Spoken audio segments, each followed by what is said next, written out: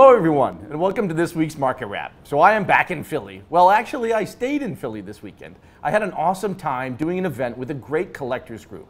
There's nothing more fun than meeting new guys who are collectors and love to talk watches. So this weekend I'm finally getting to go on a plane. While you're watching this Market Wrap, I'll be relaxing on a beach in Florida for a few days. So it's been a long time coming, I can't wait. And finally this week, we get to debut our new Market Wrap studio. So let's get to it. So 3 watches I love this week that came across my desk. The first one is a Rolex GMT. Now, not your typical GMT for me, but the Coke version. This is a 16710. It's a 1988 Coke. I love this piece. I remember selling them new. We don't see them as much because the Pepsis, for whatever reason, got to be much more popular, but love the original Coke. It's in great shape. Love to have it. The second piece is a beautiful piece, a Lange. It's an 1815 chrono, but a fairly rare one. It's the 414028. It's white gold, black dial. Love the Arabic numerals. Just a gorgeous piece. It really wears well for Lange chrono. It's a little thinner, but absolutely beautiful piece. And the last one is another favorite of mine. It's a Vacheron. It's a stainless steel triple calendar. They came out with it a couple of years ago. It's the 3110V. This particular one has the blue accents. They also did it with the red accents. This is my favorite version of it. I think it's a great value. I think it's an absolutely gorgeous Vacheron. Well, Watches and Wonders is officially behind us, and I feel like I've talked Patek and Rolex to death.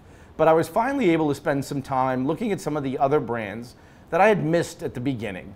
So first of all, Bvlgari did a new perpetual calendar, Octo Finissimo.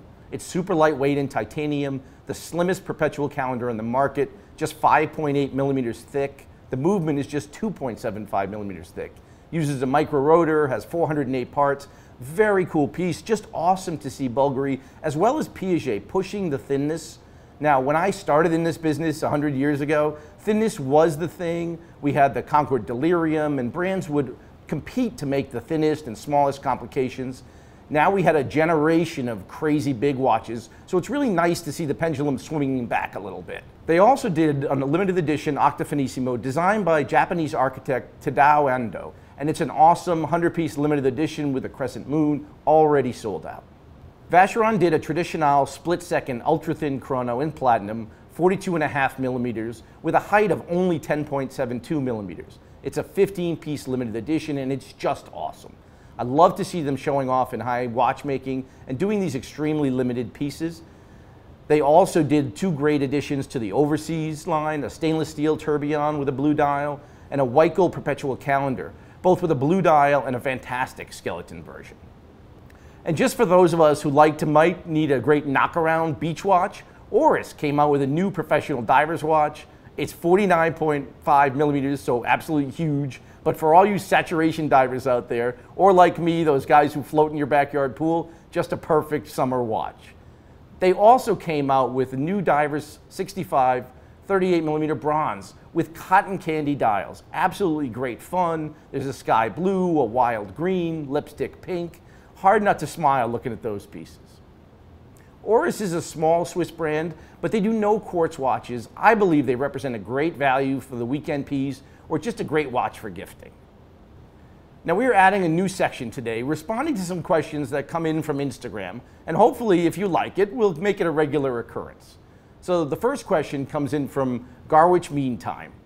Has the new Batman on an oyster bracelet affected the value of the old Batman? Well, today I'm happy to be wearing my old Batman. So far the answer is no, but I do expect that the new Batman, when it comes out, probably June or July, will cause the earlier versions to drop. The new one's a better version. It's got the upgraded movement. I also expect we'll see the Batgirl definitely soften up when the new GMTs come out. The next question comes from Milogram. 39 millimeter Explorer 1s, are they about to explode in price? Question. Are they relatively safe for a bit? So we did see a pop on the Explorer 39s quite quickly as the introduction came out. We sold everything out of inventory, but I'm already seeing them come back to reality a little bit. There were some people who were posting them at $14,000, $15,000. I don't think they will be that kind of crazy strong. We expect they'll kind of come back to that 9 to 11, depending on the version, depending on the dial. And I think they'll stay there for a while. I expect, again, as they introduce some of the new ones, we might see more hit the market. They've already jumped from 6,000 to 7,000, so I think they're probably going to stay in that range for a while. I think there's a lot on the market, so I don't think it's ever going to get to be that crazy piece. The next question is Ian Fort Lauderdale. What do you think of the jump in price of the 15202 ST? Now, this is a great question. I'm not surprised that this watch has made a move. Next year is the 50th anniversary, and we all know AP knows how to get attention. It will be a huge launch next year. The 5402 shot up over the last 2 years, and now knowing the 15202 is going away, I think we're going to see the same kind of appreciation. I'm really excited to see what they're going to do with the new version of the 15202. I think what they'll really do is put just an incredible movement in it, really show off a little bit, a la Patek this year. The last question we're taking is from Oma Q. Prices are increasing rapidly, like we've never seen before. When will this stop and why? Now, this is a great question because you're absolutely right. The only argument I would make is that I have seen this once before. It was really back in 2006 or 2007. Back then, you could basically sell anything you bought. It was just about whatever you could source, could sell. Prices were going up monthly. It was really easy times. Now, today, we're seeing very much the same thing. We're seeing crazy price escalations across almost every asset class. Money's flowing into collectibles, hard assets, crypto. It's really crazy boom times. And it will end, and it usually ends just a little messy. I would expect we'll either see some kind of a global market crisis or a liquidity crisis will occur, and then everything will kind of come back to reality a little bit. I think the thing to keep in mind is the market is much broader than it was back in 06 and 07.